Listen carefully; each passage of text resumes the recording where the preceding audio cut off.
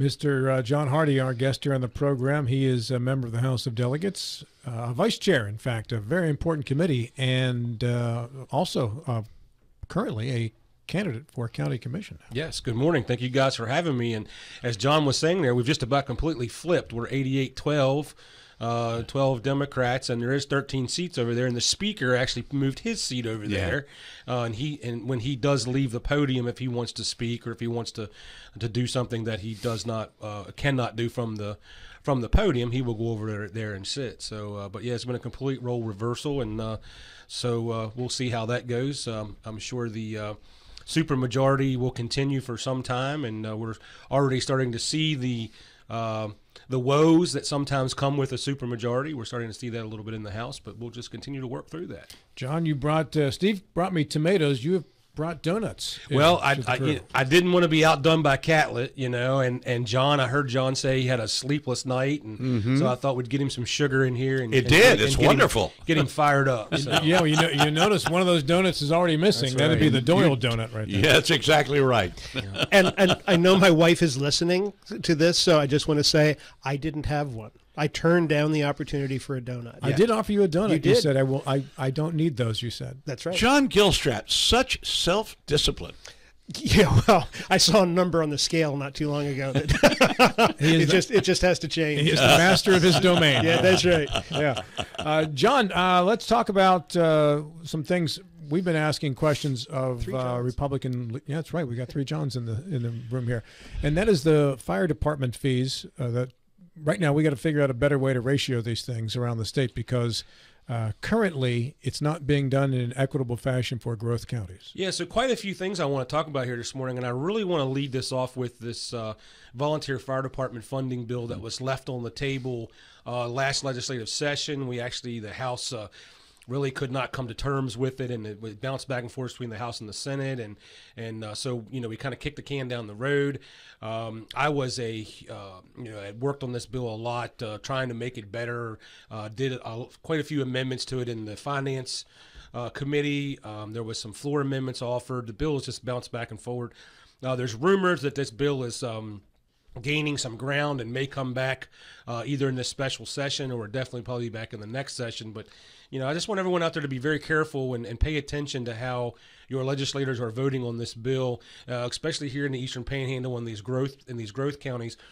Because this is a very, very unfair funding formula that this bill is proposed. This bill is proposed to put a 0.45% premium on your fire and casualty. And so, I think the bill started out with having some legs that people thought it was only going to be on your homeowners.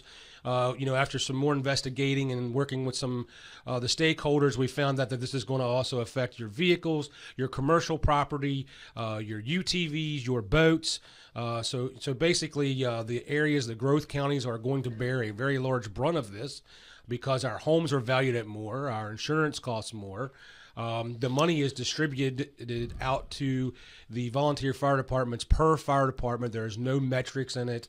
There's no evaluations in it for population, no evaluations in it for calls run. So it is going to be very important that you pay close attention to this piece of legislation.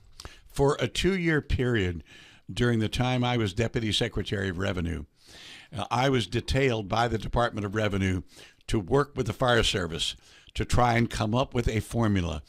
And the fire service just seemed like it was impossible to persuade them to come up with some kind of a formula that was reasonably fair. They were just wedded to this idea.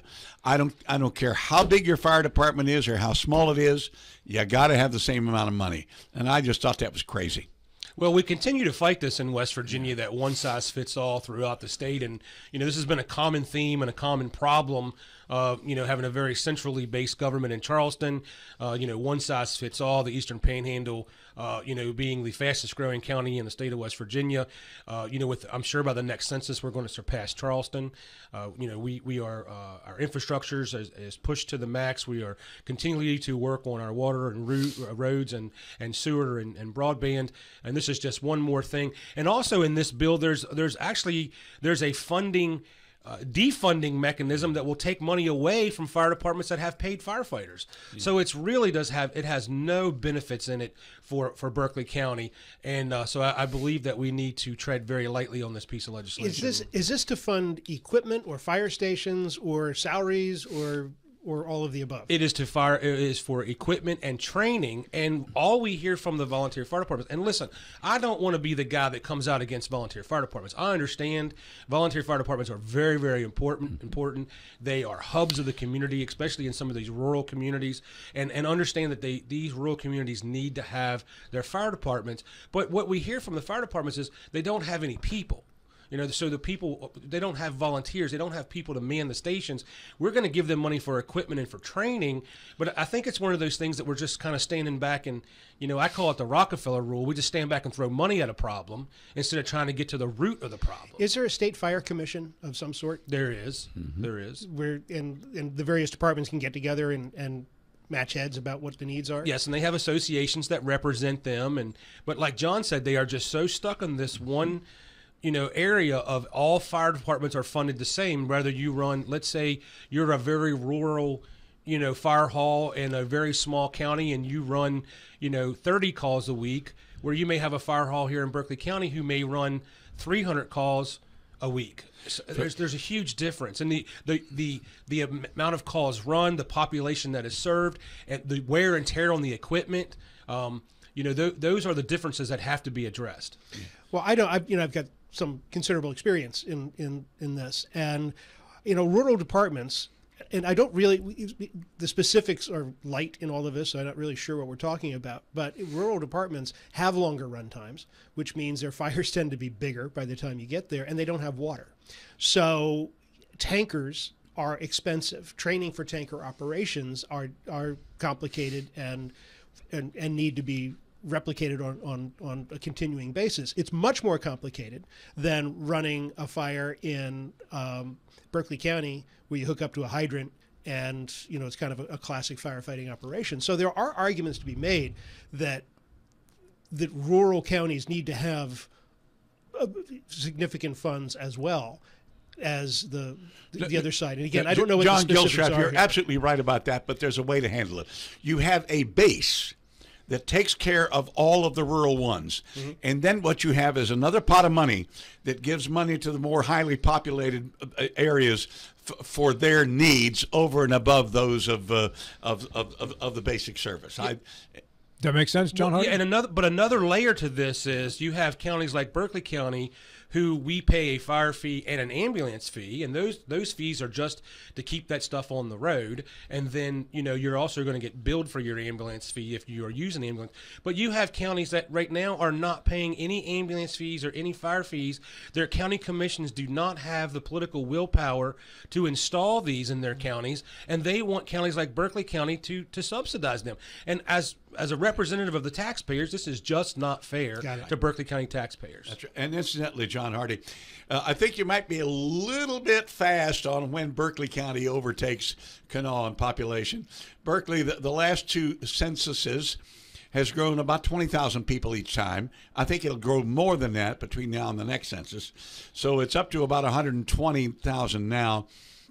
I expect it to be somewhere between 140 and 150 by 2030. Kanawha County is about 190. I think it will probably drop to about 180, maybe 175 by 2030. So I think the time that Berkeley catches it is in the 2040 census. Well, and I know that a lot of people there in Charleston are moving out to that Taze Valley area. That Taze Valley area is really starting to grow down there. Well, Putnam County is growing. People from Charleston are moving west, and people from Huntington are moving east. It's just they're moving around, and that's the county between the two. Yeah. Delegate John Hardy, our guest here on the program. So, John, what do you think feasibly can get passed in this House of Delegates? Well, I'm concerned that the bill in its current construction is gaining some steam. I'm hoping that we are able to right the ship, and if this does come up in our special session that we are talking about, there has been no call yet. The governor is still working on if there will be a call for us to go into special session for our August interims. But if it is on that call, I don't think there's any reason to rush this. I think that this legislation needs more work. I think it needs more time, and I think there's no reason for us not to address this in our January regular session. John Hardy, if you're done, may I move to another issue? Sure. Okay. Corrections. I mean, speaking of a special session, there have been rumors of a special session regarding corrections. Corrections right now in West Virginia is a royal mess, as is the state police. Do you think there will be a special session to deal with the shortage of corrections officers? And B, if so, how do you think it might be resolved? Well, I will tell you, John, I spent 2 hours last night on a call, and I can't discuss the details of that call, but I can tell you that there are lots of different proposals out there for corrections. I think that you are going to see probably 8 to 10 pieces of legislation that are going to be proposed. I do believe that there's going to be a special session. I don't know if all this legislation will pass, but there's lots of different approaches, and there has been done a phenomenal amount of hard work put in by the House, put in by the Senate, and by the governor's office, and also corrections has been involved. Secretary Sandy and his people have been involved. So I think that you will see a special session in August, and I think that you will see some legislation being passed to start to address this this problem. So, yeah. I will stay tuned. Well, and I really do think, as much as I said, I think that this firefighter bill should maybe be studied a little more and worked in the regular legislation. I really think that we need to try to get this jails and prisons legislation done, because I think if we don't, it's going to dominate the early part of the session, and it's leftover from last session. We've had all summer to study it and work on it, so I really think it's time to try to get this put to bed, or at least start working on getting this taken care of. John, I wonder if this is even a solvable problem, and I ask that question because I saw a report yesterday that this country currently is short 650,000 construction workers. Teachers, we're short in the state every year and have been even before there was a problem with it. Now it's just a worse problem. And I wonder if this is just a symptom of even larger problems in the country, where there's just a lot of help wanted signs that are out there and very few opportunities to fill them. So maybe we need to have the entire state rethink the entire incarceration structure in West Virginia. Does every county have a day report center, for instance? Are there jails where we're housing people that are nonviolent and could be housed in a different way? Detention at home, for instance. We maybe need to rethink the whole thing, because there may not be a cavalry of corrections workers ready to rush in just because we raised pay. Well, Rob, I think you're talking and thinking the way that the legislature is looking. We are, it's like eating an elephant. You have to start somewhere, one bite at a time. We're at least starting to address that. We know that there is a major issue in West Virginia in our corrections, with our pay structures, with our retirement. We know that other states are having these major shortages as well. But I believe you have to start somewhere, and I believe that you will see some legislation put in place for trying to change some of the bail structures, the pre-bail, the pre-trial bail, also some different ways of incarcerating, making sure counties are working to implement day report centers, drug courts, diversionary types of programs for nonviolent people. Like you say, we have to lock up the people we're afraid of, not the ones we're mad at. So I think you're going to see a lot of expansion in that. Are you hearing enough momentum among your colleagues to believe that this is a course of action that'll be followed? I think that there is a huge number of people in the legislature that are ready to act on corrections. Mike Height put together a group of us, and we went out to the Eastern Regional Jail and spent about 3 or 4 hours out there, had a wonderful tour, was able to understand exactly what they are seeing out there and the problems that they're having, seeing with the National Guard, what they're doing. They're in non-contact type positions, but seeing how they're being utilized. And I think that the legislature, at least from the House side, is really ready to react and do something. And I do believe that our Senate colleagues are on pace with us. You are the Vice Chair of Finance. There are universities in this state that are experiencing financial issues. Do you feel an urgency to assist those universities financially in this state and the colleges, or are they on their own at this point? Well, I do not feel that there is something that we need to react to right now. I know that you are probably talking about a certain school that is in dire straits right now, and I was wondering if there was going to be something on the call about some type of maybe a bailout type program or something for that school. I haven't seen or heard of anything about that yet. If there's something that we can do for a institution in the short term to maybe get them back on their feet, I think that's something the legislature may have some appetite for. But when they are as deep as they are now and not really a way out, are we really just going to be furthering that problem for that school a year or 2 years down the road? Do we have a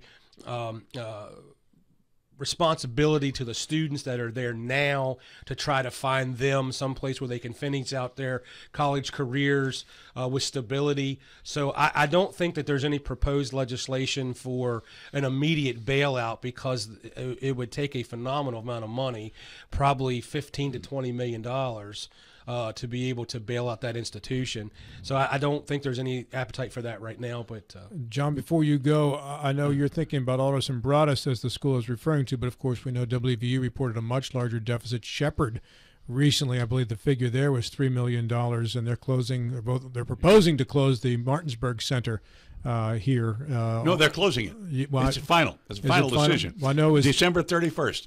Well, I thought that was the recommendation that Mary Hendricks was going to make to the Board of Governors at the September 14 meeting, though, John. That is correct. So it's not a formality yet, is it? It is my understanding that the Board of Governors they will vote, but they can't close. vote till September 14. Oh, okay. You're right. Yeah. You're right.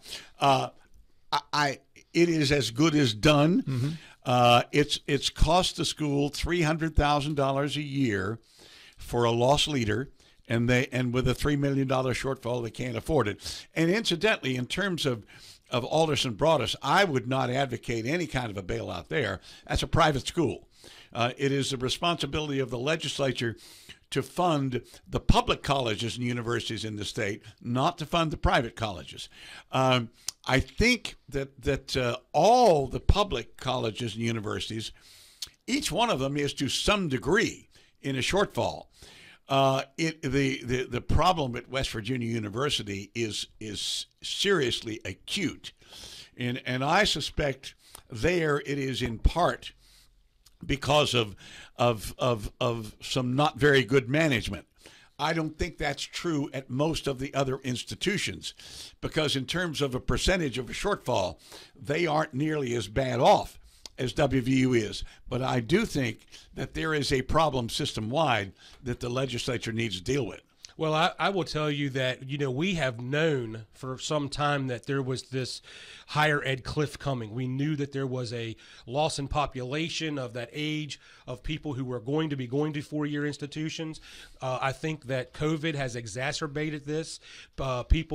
Students have learned that they do not need to go to a school to get an education. They can do more stuff online. I think with the 2-year schools doing a very good job with training and programs and certificates, that has cut into some of the 4-year institutions also. So I think we knew this cliff was coming. I think it was just maybe moved forward a few years. That's kind of caught the schools off guard due to COVID. Well, John, you're a businessman. If you see that there's a cliff coming for your business, and you've got time to work it, you make changes in your business and in your plans and in your staffing and everything else to try to forestall the cliff, or hopefully to just walk away from it. Why don't we hold public institutions to the same standard? I mean, I'm as a taxpayer, but I'm also a huge proponent of education and public education. But it seems to me, rather than throwing money at the problem, you say, well, what programs don't students want to attend? And then you cut those programs. And then in the future, if there's a new demand for those programs, you bring them back. Well, I think you are starting to see that the higher eds are starting to start that process right now. They're going back in and they're evaluating what programs they're offering, what those programs, how many students they're generating, how many students they're graduating, what it costs to run those programs. So I think you're really starting to see higher ed start that process now. I think that they really thought they had another cushion, another couple years, down the road before this was going to hit. And I think with COVID and so many students deciding to go online, not going to four-year institutions, getting these really nice certificates and these training programs through James Rumsey and Blue Ridge CTC, who does a wonderful job of training people for jobs that are in our area. And I just think that you're starting to see the repercussions of that. And I think you're going to start seeing these public and private institutions take really hard looks at their budgets and the programs that they are running. But the public institutions get significant portions of their funding from the state. And so it is up to the governor and the legislature to determine what that is. We have, if I'm the president of a public college or university, and I see the cliff coming, and I go to the governor or the chair of the finance committees and say, listen, I see this cliff coming. What can we do? I believe every state over the last 15 years has cut funding for higher education, dollar per student. West Virginia's cut it a lot more in terms of percentage than most other states have. Now, the last couple of years, the legislature has begun to add some back into it. I don't think that's enough. So, yes, I think, John Gilstrap, I do think we should hold the heads of those institutions accountable, but at the same time, if we look at it and say, we're just not going to give you enough money, then it isn't all on them. Okay. John, a minute left. Final word is yours. Yeah, I want to just talk about a few things that I'm going to be working on this legislative session. One of the things that I'm really concerned about is trying to get some one-time funding for our courts. So we have our growth counties where we've added these magistrates, and now we've added these new circuits, and our county commissions have to supply the courtroom space for these. And they're finding it very difficult to come up with the extra funds to be able to build these new courtrooms. I think Berkeley County needs something like $14 million to be able to develop these new courts. So I'm hoping maybe to try to some one-time funding from the state for these growth counties, the counties that are adding these magistrates, the counties that are adding these circuit courts. Obviously, I'm a huge proponent of the magistrate courts. I believe that is the very essence and the very beginning of anyone's right to freedom and being able to access the court system. So we're going to work for that. Also have a piece of legislation I'm going to work on to try to get some more SRO funding through the school funding formula. And then next week, if I'm home in time from our special session, if that does happen, I will be at the Berkeley County Fair, and I will be shamelessly promoting my campaign for Berkeley County Commission. And I've had these nice T-shirts made up here. It says by John Hardy for Berkeley County Commission, and they will be available. I have some of those at the booth at the county fair. Stop by, see me, and talk to me about the issues you see in Berkeley County. All right, just got a text from Mike Hornby. He said that'll be $37.50 for that. John, good to see you again, man. Thank you guys very much. Delegate John Hardy, and he soon would like to be known as Commissioner John Hardy, too. It is 9:33.